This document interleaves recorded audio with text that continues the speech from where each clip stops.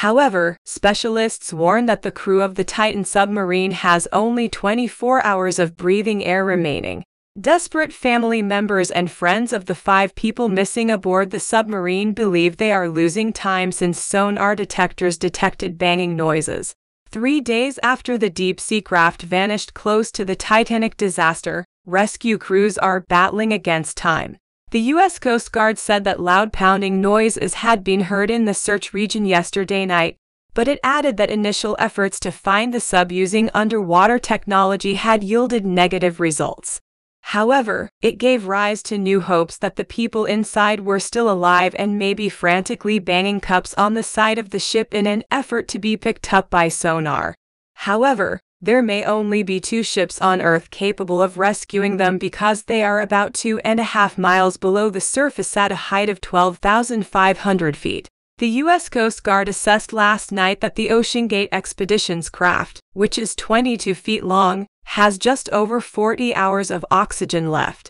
The 5 people on board, including British wealthy explorer Hamish Harding, continue to be in the deep waters of the Atlantic, a situation that experts have compared to being in space. Additionally trapped within are Shahzada Dawood, 48, his 19-year-old son Sulman, founder and CEO of OceanGate Stockton Rush, and French submersible pilot Paul-Henri Nargeolet. According to marine monitoring data, 5 vessels are still on standby above the wreck, assisting the frantic search operations. 4 additional U.S. Coast Guard vessels are also on their way, including 1 boat carrying medical professionals. One of Mr. Harding's close friends, Janet Mickelson, made an agonizing appeal this morning, saying, "We are losing time. I'm nervous," she said to the Today Show on BBC Radio 4. "I'm so nervous that I'm physically ill. I'm worried and afraid. I'm not now sleeping. All I want is some positive news. Every second and minute seems to go for hours." Another acquaintance, Colonel Terry Virts, who referred to Mr. Harding as the quintessential British explorer, emphasized that the clock is ticking to locate the 5 aboard. Rear Admiral Chris Perry, a retired British military officer, told LBC that it will be impossible to discover the missing deep-sea ship in the allotted period without emitting signal. It appears as it was discovered that OceanGate declined to submit Titan to an impartial examination procedure. To aid with the final chance rescue, equipment was airlifted into a Canadian airport. And according to a friend of Mr. Harding, he cancelled the trip because of safety concerns. "I'm afraid the odds are vanishingly slim," Admiral Perry responded. "Obviously, we want to maintain our optimism and hope, but there are 2 issues here. 1, identifying the object itself. 2, how in the world are you going to remove it from the seabed? I don't think anyone has any ideas about how to do it right now," the speaker said, adding that it has never been done before. Dr. Michael Gillen, a scientist who nearly perished when exploring the Titanic disaster in 2000, said that the crew members who are trapped could be using cups to pound on the sub's side to communicate. If their hydrophone failed so early in the mission, less than 2 hours down, which means they never reached down to the bottom, the very least they could do is take their cups and bang them against the side of the sub, he said on ITV's Good Morning Britain. "That's what I would do if I were there, and I'm certain the pilot will tell everyone that as well.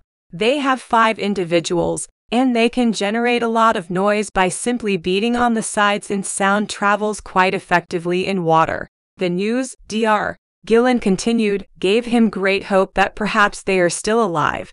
Another buddy of British millionaire Chris Brown said that he abandoned the disastrous journey because he had doubts about the ship's technology and construction materials. In reference to the hammering noises, the 61-year-old, who is also an adventurer, said on BBC Breakfast, "That is just the sort of thing I would have expected Hamish to come up with. Hope never dies. You never give up as an adventurer," he said. The sounds heard every 30 minutes might be the result of personnel trapped within the submarine violently pounding on the ship's hull in an effort to be detected by sonar. Before delivering sonar sound energy to buoys at the surface, sonobuoys in the water listen to sounds. This is most typically referred to as a ping. The submarine may be stranded, according to Rear Admiral John Mauger, who is helping to organize the search. According to him, "We don't have equipment on site that can do a survey of the bottom. It will be challenging to find it because there is a lot of rubbish. We're concentrating on attempting to find it right now." On Sunday, Titan ceased sending out signals. The final sonar ping it was scheduled to send to mothership Polar Prince was at 9:45 am, an hour and 45 minutes into the dive, when it was floating directly over the Titanic radar and GPS not working underwater. Admiral Perry said, "It's utterly dark down there, and you also have a lot of mud and other stuff getting swept up," in reference to the circumstances in the ocean's depths. "With searchlights, you can only see approximately 20 feet in front of you. You are being propelled by incredibly powerful ocean currents." Colonel Wirtz, a previous commander of the International Space Station, told the Today Show that he thinks the amount of effort being made will result in the group's survival. "The clock is ticking," he said, "and they are in a difficult situation. The corporation and submarine specifications state that they will run out of oxygen by Thursday. Hopefully we can wake them up soon because time is running out." The depth of the water exceeds 2 kilometers. It's like traveling to another world. It is chilly, gloomy, and under high pressure. Hours after the Canadian aircraft initially heard the noises, search equipment was spotted being put on board the Horizon Arctic last night to aid in the frenzied hunt.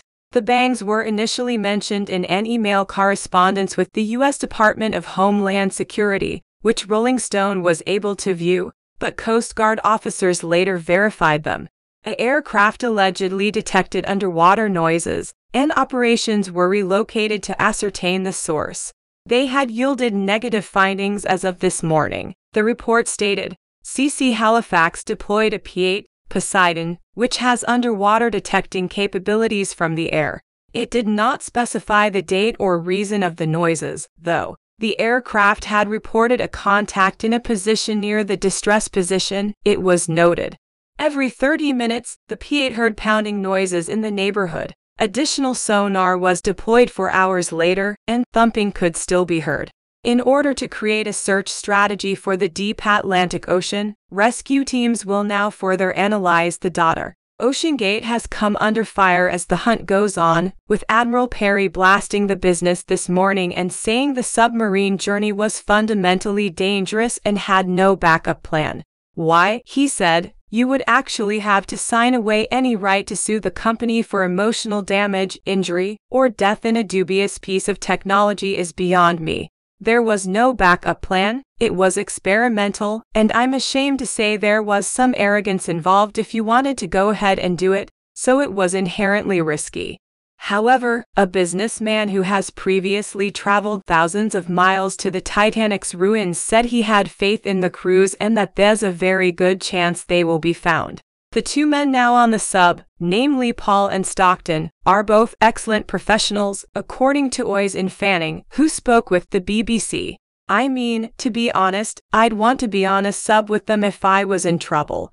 There is reason for hope," the Explorers Club president Richard Garriott DKU remarked Wednesday night. In a statement, he said, "Based on data from the field, we understand that likely signs of life have been detected at the site.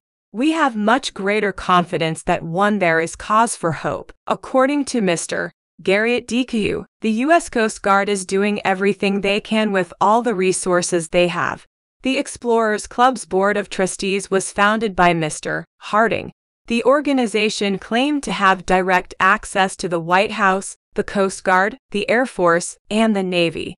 The 5 occupants of the mini-sub would be in complete darkness in a temperature of about 3 coulombs 37 farads while the tragic vessel rolled over the seabed in the event that the power went out. There would also be no functioning propellers, lights, or heating. "Where is it?" said oceanographer and Titanic authority David Gallo. "Is it submerged, floating, or in the middle of the water? That is something that is still up in the air. The depth of the water exceeds 2 kilometers. It's like traveling to another world. It is chilly, gloomy, and under high pressure." The Titanic tour provider OceanGate Expeditions called the Coast Guard on Sunday, but for some reason it took 8 hours.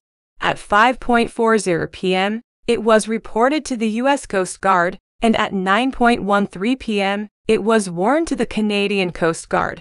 OceanGate, who began diving to the Titanic in 2021, is under scrutiny after it was discovered the Titan had electrical damage and had to be repaired since it was unable to survive the water before it sank, while families wait in agony for news.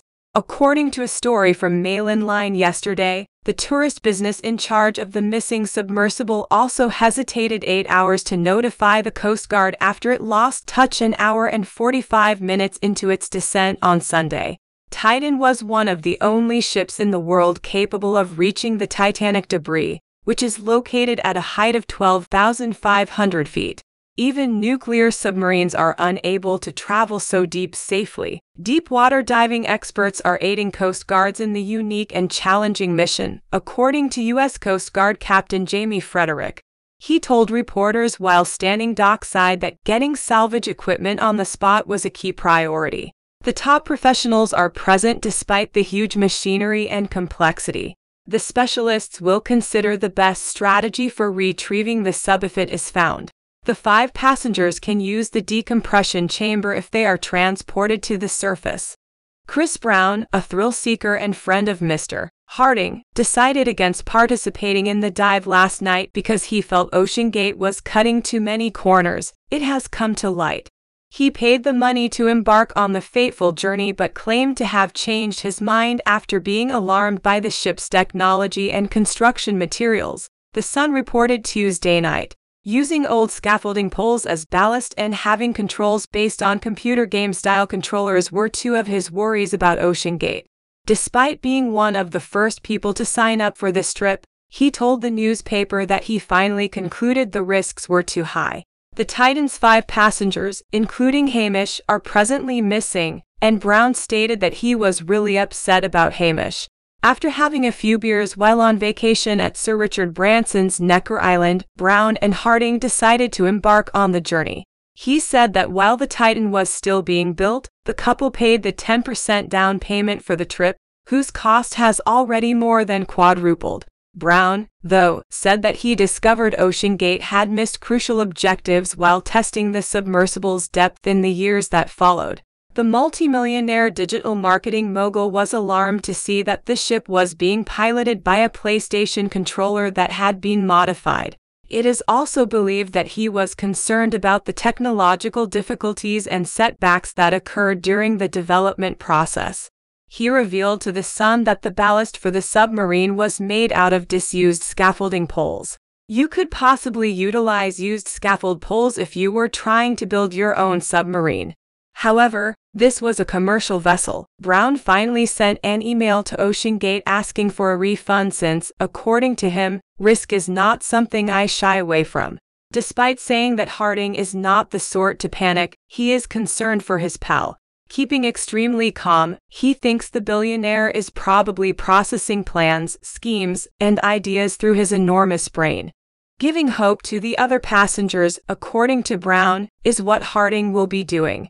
Just weeks before the Titanic tourist submarine vanished, a U.S. Navy veteran warned of the terrifying health implications of being stranded in a submarine, Daily Mail.com can report. Dr. Dale Moll, the former director of undersea medicine and radiation health for the U.S. Navy, described the hostile environment on commercial submersibles in a paper that was published in a medical journal last month. Passengers were exposed to low oxygen levels, toxic carbon dioxide levels, and sub-freezing temperatures.